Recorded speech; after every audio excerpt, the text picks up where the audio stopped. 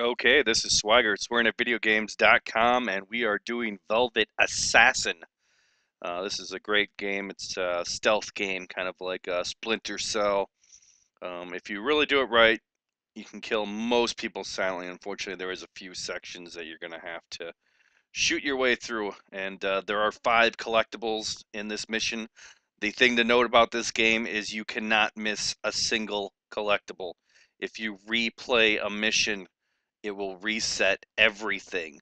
So you really need to follow along and get everything as you go to save yourself the trouble of multiple playthroughs.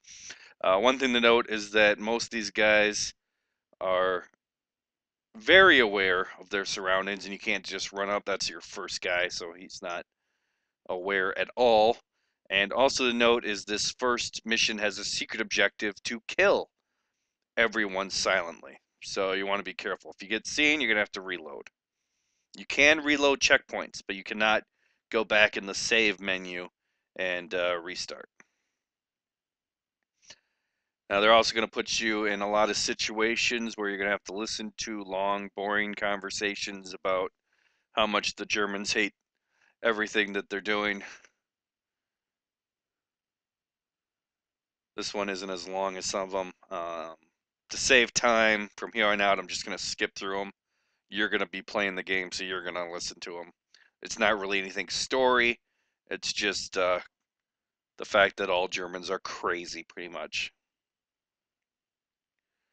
Shadows are your friend. You can get pretty close. It's actually kind of ridiculous. Um, I could have been right there with that guy. And boom.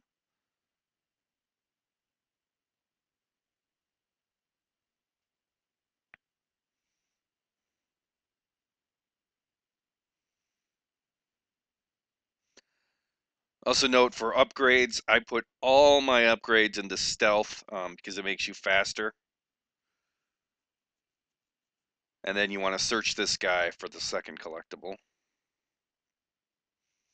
The third collectible is right around the crates here.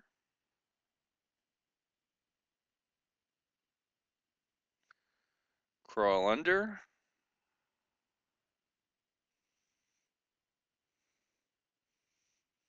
Okay, and if you stay to the back of this area here, you won't be seen.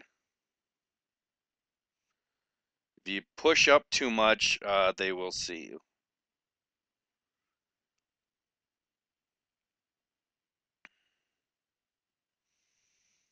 And this is going to be your first use of morphine. Morphine pretty much gets you in La La Land. You can just blaze through things. So on the 360, just hit X, and we can walk right up to this guy in our creepy film noir section here and just straight through. Now pull him.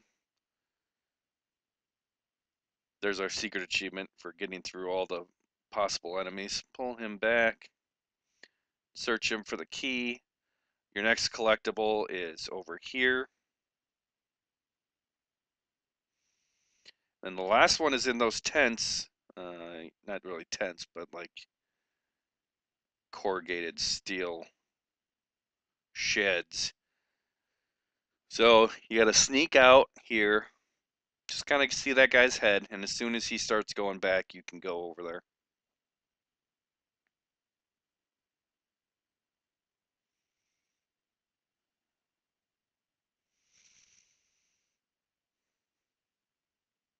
In these videos, I am as silent as I can be. There gets to be a point in most of these missions where you really have no way, and you'll see what I'm talking about as we go through. Like I said, every time I got a skill point for the first 5, I put it into stealth because that was my big concern.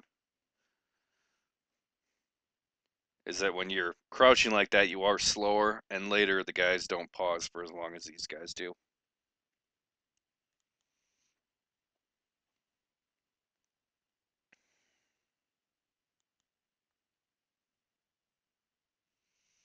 A lot of waiting, a lot of patience in this game if you want to be 100% stealth. Okay, and as he starts going back,